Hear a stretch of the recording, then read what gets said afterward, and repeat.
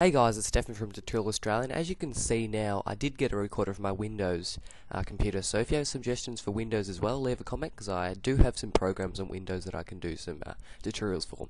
But I got a suggestion from a subscriber today or yesterday about mouse sensitivity, because he just recently got a new mouse, and his sensitivity was either too slow or too fast. So today I'm going to show you how to change your sensitivity for your mouse for stuff like gaming. So it's basically how fast your mouse goes around the screen, if you can see now. So what I'm going to do is click Start or the Windows button and click Control Panel, and then you'll get it with this. If not, there will be because I have Vista, it's in kind of like folders, but if you have XP, then they'll be just in icons. So click Mouse, or if it's an icon, click a mouse, it'll be around here. So click Mouse, and then this will come up. And you have a lot of different settings to start. These are the first ones we'll go through. So the button configuration is basically which one is the right click and which one is the primary click.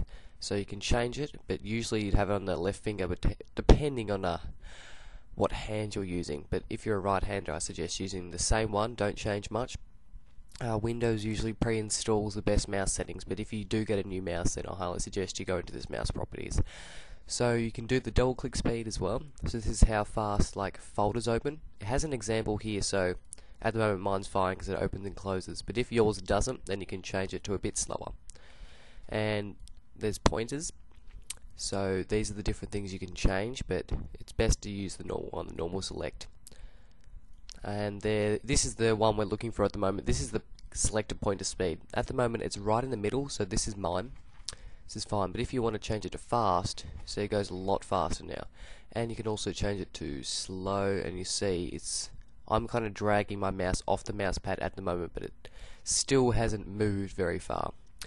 So if you're worried now what happened to your mouse, you can just, don't worry, click cancel. If it's all fine, click cancel and leave it as it is. But if you did get a new mouse, then go through these settings to find a good one for you. So I'm going to click cancel and open that again, because mine is fine. And the one last thing you can do is the wheel.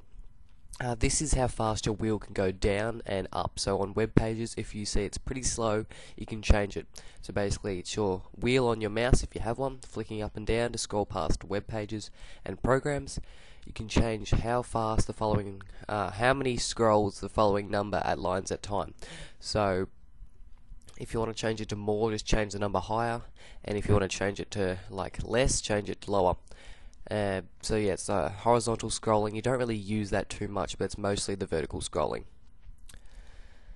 And then that's your hardware. So if you have a new mouse, you can attach a new mouse if it's a wireless one. But at the moment, it's already detecting mine. As you can see, my mouse pointer is fine for the moment. So remember this is your pointer speed here. It's in the pointer options tab, and this is how fast it will sway back and forth. This is basically the one that you want to focus on the most. But you can change these depending on what hand you use and the double click speed.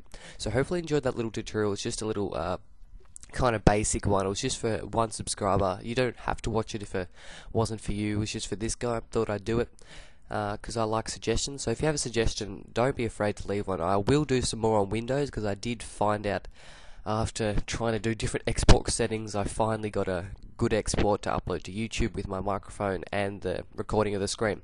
So yeah, leave a comment, leave a like, share the video around so I can get noticed. Only around 45 subscribers at the moment, but that's going good for only a couple days. So yeah, I'll keep uploading some more Windows tutorials as well as Macs. So yeah, I'll see you guys later.